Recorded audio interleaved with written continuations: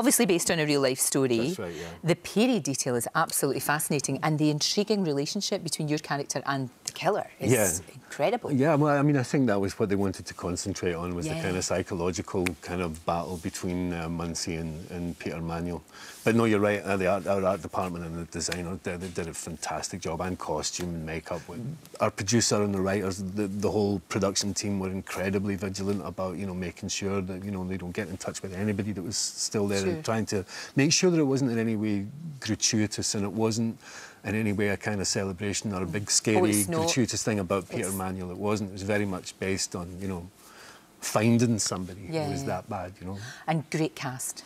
Yeah, Martin's terrific. I mean, for you two to work against each other, that's brilliant. Yeah, no, it was... Or with each other, not against each other, so, you know what I mean? Yeah, no, it was against each other, you know. No, I'd never even met Martin before then. So, no, and he's so lovely. We did a really nice time together. It was great. No, it'd be a good shoot, that. And, of course, we know you from Shetland as well. Yeah. Please tell me there's going to be more Shetland. Yes, we start filming a new series in March next year. I absolutely love it. It's just so well done. It's just brilliant. It really is. It's really kind of found its feet in the last series, I think. You know, I really enjoy it. It's a really nice show to be involved in. Yeah, absolutely. And the books are great as well. Yeah, no, I mean, that's the thing, isn't it? And the characters and all of that. Yeah. And it just, I think they've got the scenery is so beautiful. It's quite wild and can be quite stark as well, but it goes with the stories. Yeah, I think so. You know, I mean, it's weird because, you know, it used to be covered in trees, Shetland.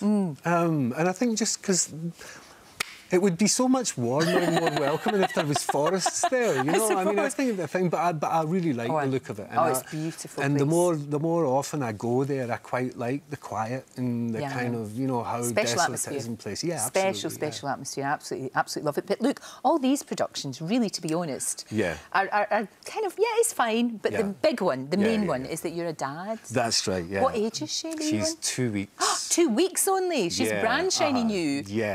And how's it going?